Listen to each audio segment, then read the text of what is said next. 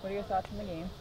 Well, obviously losing 2-0 is tough, but I thought Butler were very good, and they're always very good. And they definitely had the best of the first half. I felt we gave them a good game in the second half, and obviously we had something like 10 shots in the second half, and the keeper pulled off some fantastic saves, and the post helped them as well on one occasion. So, you know, losing 2-0, it kind of, that scoreline can maybe seem like it was, you know, it was a tough game for us, but you know, I felt first half they deserved it, and second half I thought we were the better team.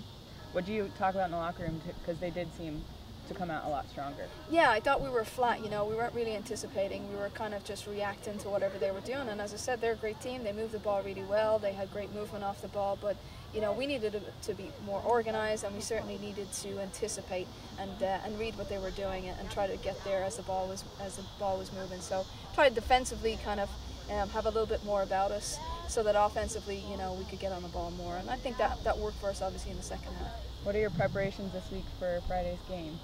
You know, preparation always starts right after this game. You know, they've got to start taking care of themselves and getting ready.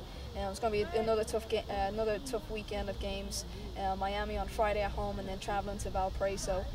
So two tough teams, and really we just got to we always say we got to go back to basics, do all the little things really well, because we've got a very talented group, and when we're on the ball we can do some really good things, but we've got to make sure that we are on the ball a heck of a lot more, just like in the second half this evening. All right, thank you.